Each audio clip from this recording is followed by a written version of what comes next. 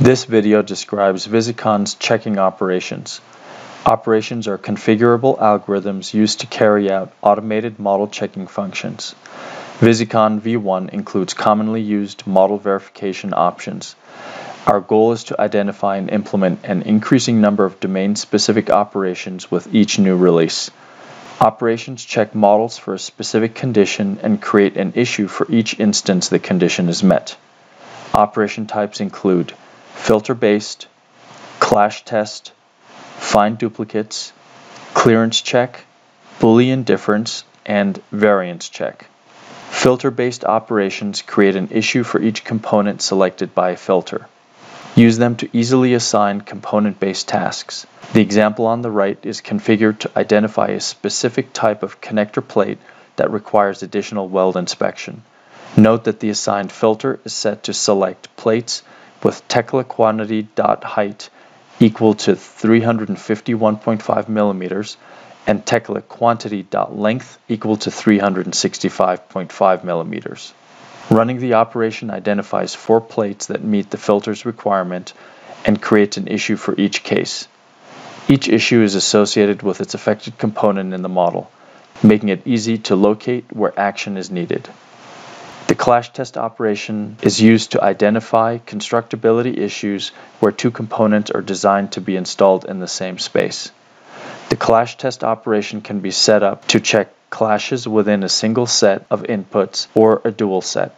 An example of a single set could be checking of rebar against itself. A dual input set could be checking beams against pipes, like the operation that is configured in the screenshot. This slide shows a list of issues created after running a clash test between beams and pipes. The affected components in each case are clearly described in each issue.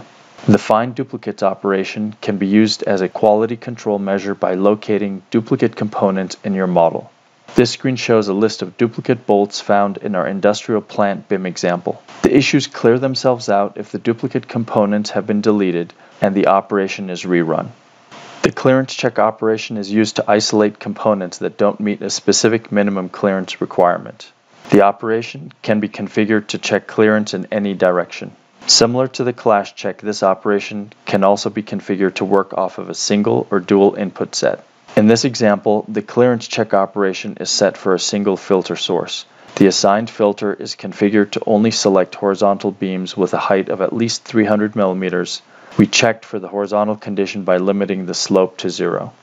We are now looking at issues created by the clearance check operation. The selected operation shows 2 beams that did not pass the 2-meter vertical clearance requirement. The 3D Boolean Difference operation is a powerful tool that gives precise feedback on geometric changes between 2 model versions. It is configured to check the components or model in input set A versus those in input set B. This screen shows a simple model where the added and removed sections between 2 models are color-coded and assigned to issues for tracking and resolution. This operation catches subtle model changes, saving guesswork and improving overall project workflow. Notice how easy it is to detect a rotated column. The variance check operation is used to identify specific quantity or model parameter changes between models and creates an issue for each variance. The variance operation always works off of 2 input sets, A and B. It can be configured to check for quantity or variable changes.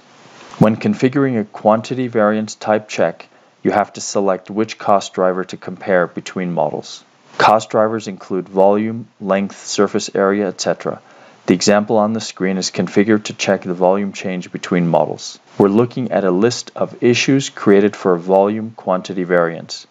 The components associated with each variance are linked to issues.